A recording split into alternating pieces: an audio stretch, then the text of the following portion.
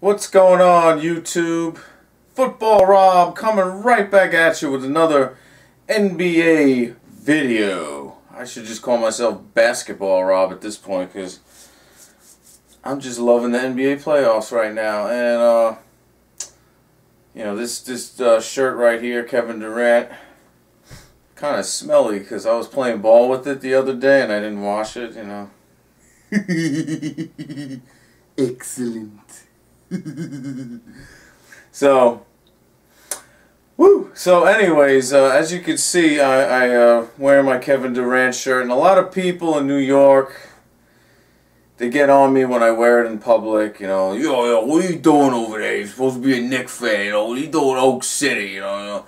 So I gotta explain myself every single time that I wear this shirt out in public.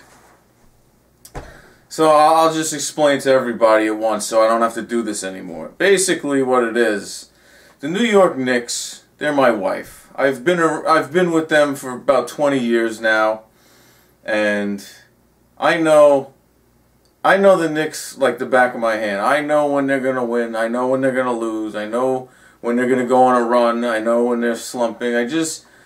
You know, before the game even starts, I kind of get the sense of I know what's going to happen before it even happens. Because I've seen so many Knicks games.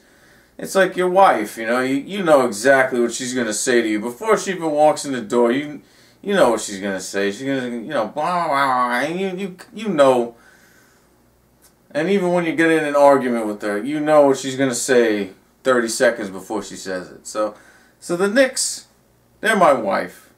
And when the Knicks get on my nerves and I just can't stand them anymore, I have a wandering eye. So the Oak City Thunder, that's my mistress, you know. Ooh, pretty bright blue colors and great player, Kevin Durant, and you know. And the other thing that makes them a perfect mistress for me, they play in a different division than the Knicks. They play in a different conference than the Knicks, and they're in a different time zone. So the Knicks and the Thunder very rarely are in the same building together. The only time they would they're only in the same building twice a year, and you know, if they ever met in the finals, what are the odds of that, you know? So that's why they make a perfect mistress for me as a Knicks fan that gets agitated once in a while, so I have to look elsewhere for my basketball fix. I couldn't pick a team that's, you know, I couldn't pick the Brooklyn Nets as a mistress because that's like right in the Knicks' backyard, and they're gonna collide, and it's gonna be a mess, and I'd have a lot of explaining to do. So I couldn't do that. I couldn't go Boston. I couldn't go Philly.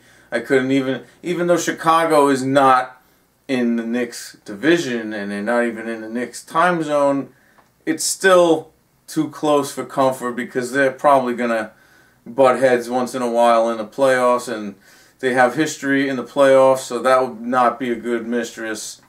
So I picked Oak City, man. It just great player, different time zone, different conference, different division. They got the makings of a great mistress for me. So there it is.